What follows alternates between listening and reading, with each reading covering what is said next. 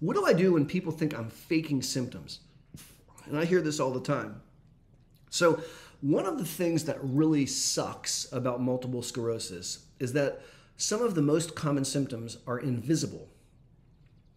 What do I mean by that? Well, the number one symptom in MS is fatigue.